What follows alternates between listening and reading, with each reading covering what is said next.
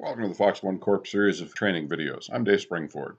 Please visit me online at www.foxonecorp.com for all your glider supplies. In this video, I want to take a look at when you're flying a task, sometimes you've gone past a turn point and accidentally advanced to the next turn point too many times. So instead of now navigating to the second turn point, you're going to the third turn point, and you want to be able to reset your computer, go to the previous, get back to turn point 2 instead of turn point 3. So I want to take a look at how we can accomplish that while we're flying. So the first thing I'm going to do is we're just going to go in here and take a look at the task. We're going to edit this task, and we have a 500 FAI triangle with a start on leg.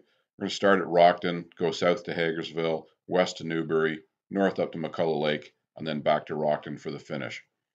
We can take a look at that on the map here, and we can see this is what our triangle looks like. So we're going to start right here at the red circle in Rockton, come down to Hagersville, cross to Newbury, up to McCullough, and back to the finish at Rockton.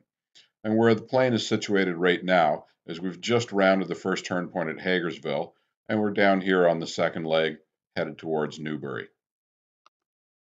So we can see on the map we have our turn point at Hagersville here and the gliders here. And so we can see up here on the task that we're headed to 48 Newbury.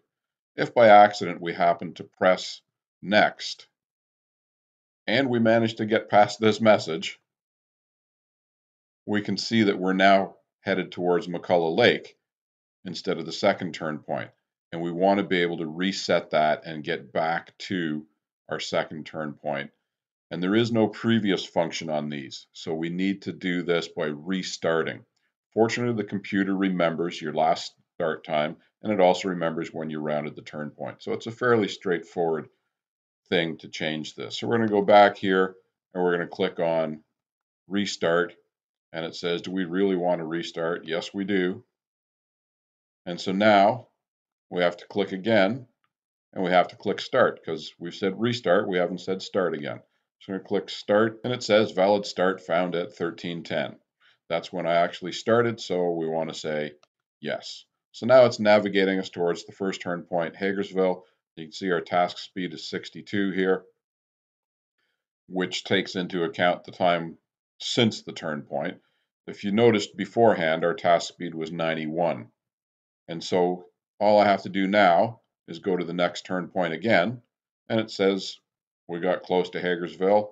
I want to say yes, and now we can see we're back to navigating towards 48 Newbury, and our task speed is back to 91 kilometers per hour. This is particularly useful when you're flying assigned area tasks, and you think you've left the zone and you're headed towards the next one, and then you realize, maybe I need to go deeper in this one.